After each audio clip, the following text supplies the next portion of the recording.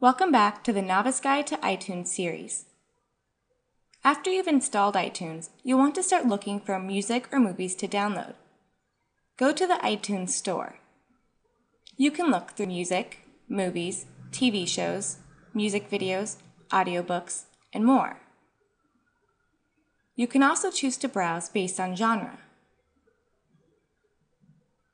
You can view new releases of music, movies, TV shows, etc.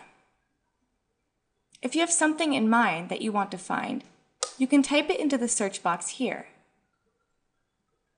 You can then filter your results by, again, movies, music, TV shows, etc.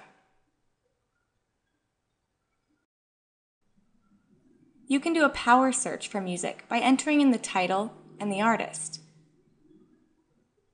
You can do a power movie search by entering in the movie title, the actor's name, any information you have about the movie.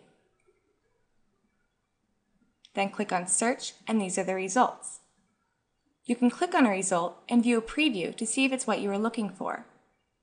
There are many things to search for on the iTunes Store, so browse around to see what interests you. You can always get back by clicking on the Home button. Remember, there are 10 parts to this series, so don't forget to check out the other episodes in the Novice Guide to iTunes series.